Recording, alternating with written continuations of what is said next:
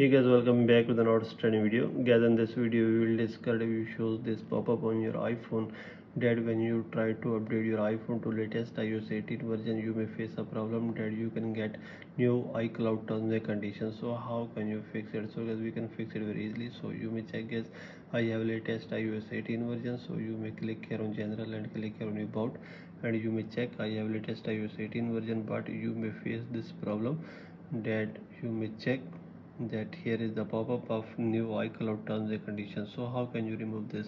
So we can remove this very easily. So simply you may just click here, and guys, here is the option of terms and conditions. So you may click here and you may just wait for some second.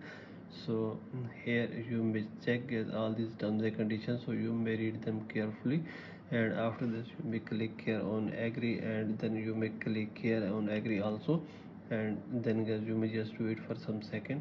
So you may check, guys, your terms and conditions has been accepted successfully and this pop-up has been removed successfully.